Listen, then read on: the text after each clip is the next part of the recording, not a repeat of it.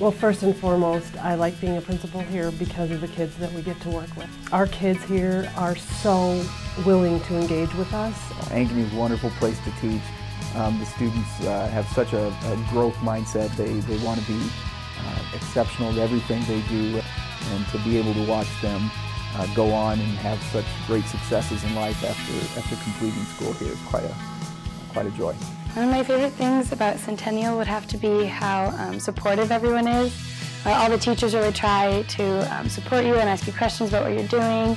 We have hard-working kids that are dedicated to their experience here and are pretty welcoming for all students. The culture of this school is one where students are very accepting of each other.